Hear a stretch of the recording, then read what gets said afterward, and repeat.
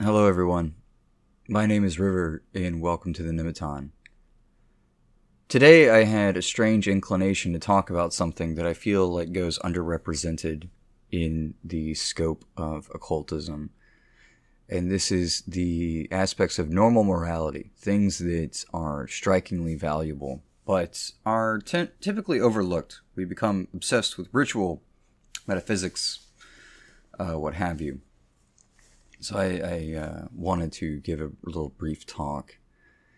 For those of you who know, there's a particular subject matter called the 50 Gates of Understanding. It comes from Hebrew Kabbalah. The Gates of Understanding are discussed also in Hermetic Kabbalah, but they're primarily based off of the Jewish tradition.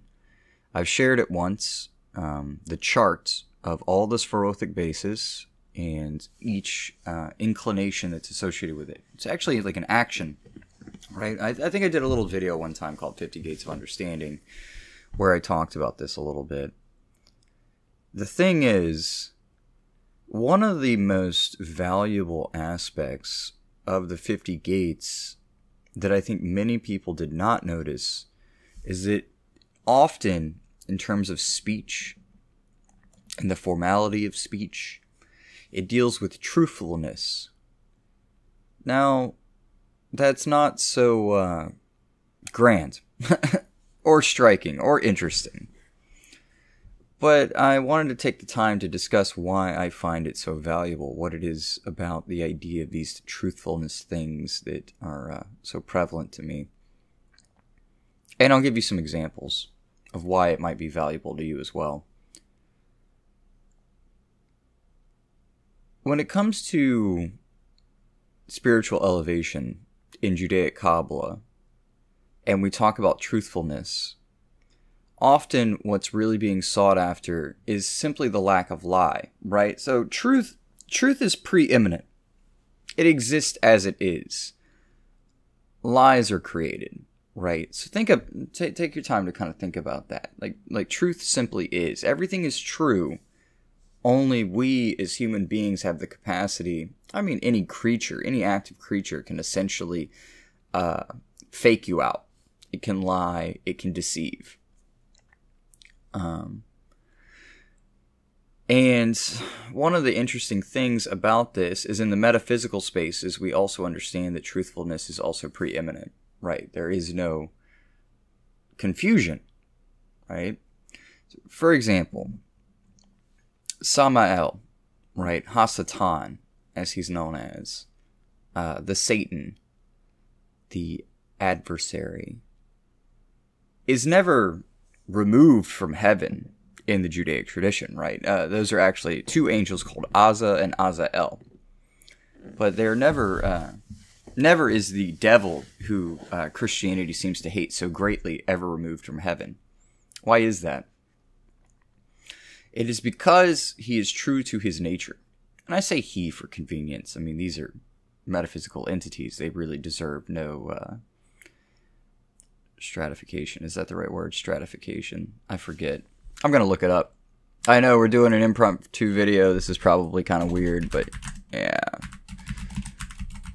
The arrangement or classification of something into different groups. Yeah, okay. Stratification was moderately accurate. Not the most accurate. But when dealing with these factors in everyday life, something we can learn is that there is no guilt, right? Many a deceiver learns to not feel guilt. But there's something special about not needing to feel guilt at all. Or not having to worry about it at all. Not being disconnected from reality. And one of the major factors to doing that is truthfulness. It's not saying that you need to go out of your way to be a goody two-shoe. But find those factors, those spaces in which we have little white lies, and remove them. You know, it's amazing what happens in your life when you're bluntly honest, so to say.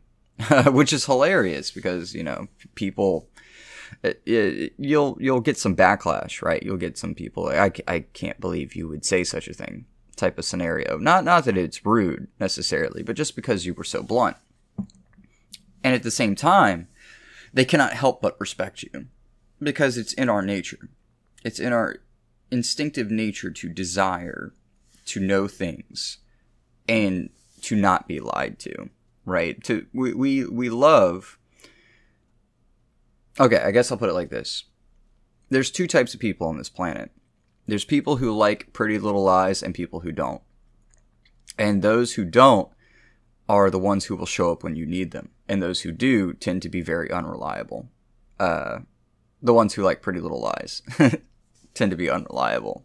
It's a funny scenario.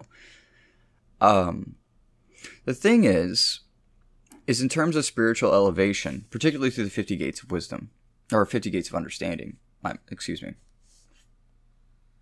Gates of Wisdom is a whole nother subject matter, and I really, really don't know if we'll ever get that far.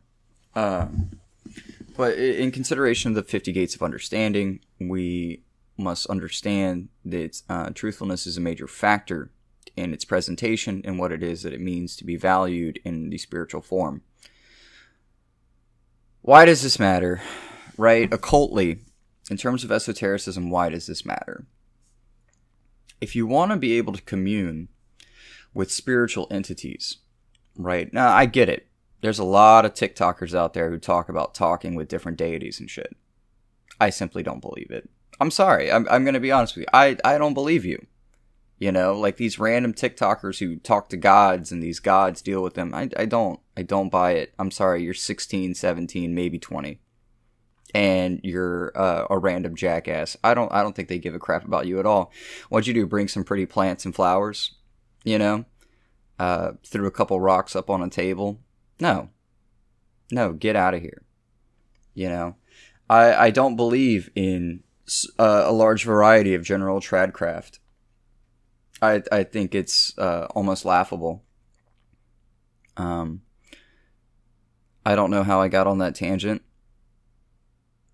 I guess I was just throwing out my opinions and thoughts. But yeah, to return, in the Gates of Understanding, it's understandable that to actually deal and integrate yourself and relate to particular entities, you're going to need to fit their bill. And there's a long mythos in Kabbalistic tradition that angels and the like kind of don't like us very much. You know, like I mean that jokingly, but I also mean that seriously. They kind of don't like us, you know. We smell bad. They say we reek of onions. That's one of the phrasings, that we reek of onions. Is one of the best ways to put it, at least. And they don't like to deal with us, you know. We have this capacity to be conniving. And by that very merit, the spirit descends. You know, we didn't end up in Malkuth just because we were intended to be here. We ended up here by the nature of our being, which doesn't make this wrong. It's not bad to be like a little white liar, so to say. White lies implying simple lies, right? For those who don't understand or think that I'm making some association to, like, I don't know, race or something.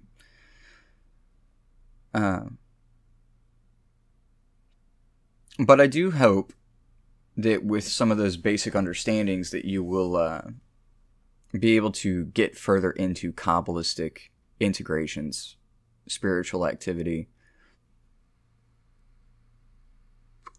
And of course, I don't demand Kabbalah from anyone. I know many a variety of occultists show up to my channel and listen to my little random talks and stuff like that. But yeah, man. I think I'm just gonna go on a tangent again. Yeah, it's crap, dude. No, these kids are not talking to Loki. But you know what's funny? Like Loki worship skyrocketed because of the Marvel movies.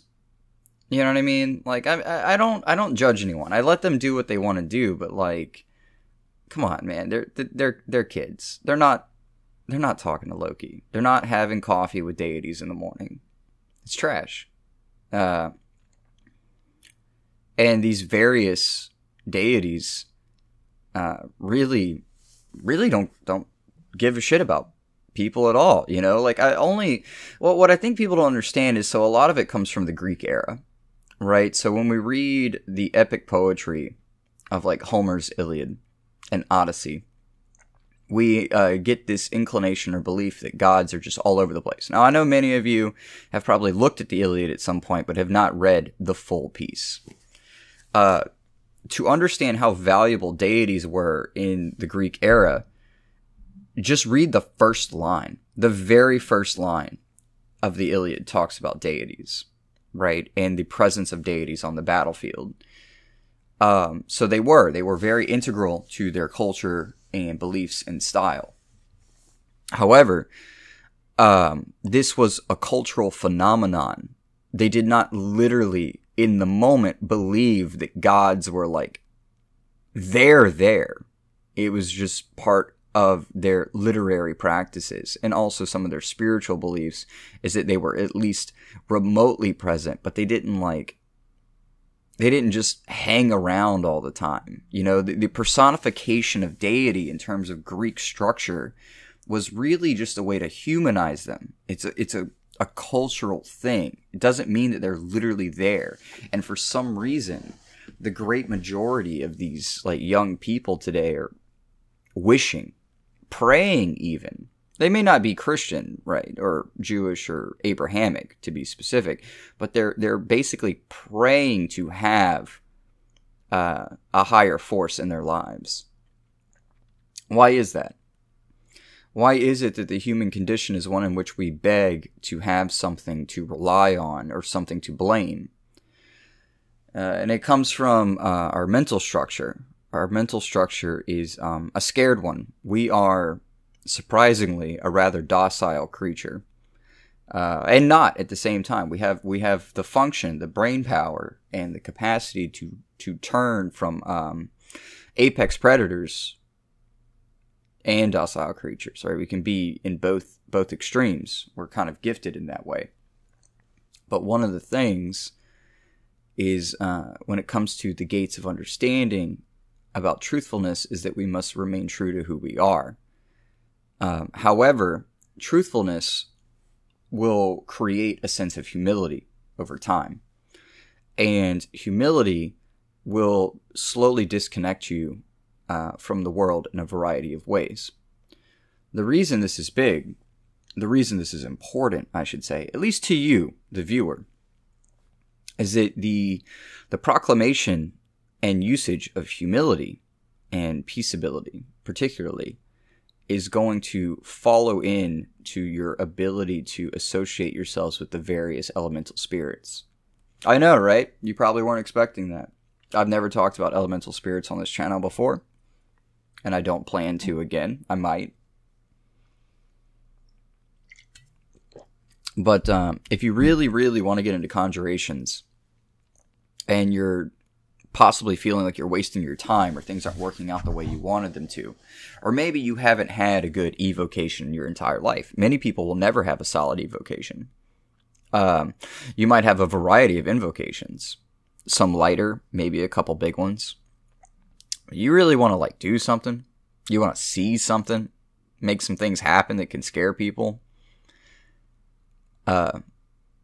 You have to find that comfy balance, that peaceability within you.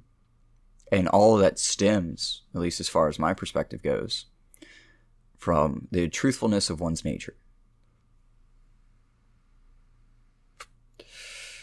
Huh. Alright, well, look, thanks for coming to my talk. I hope you enjoyed it. Oh, there's the alarm. Alright, bye guys.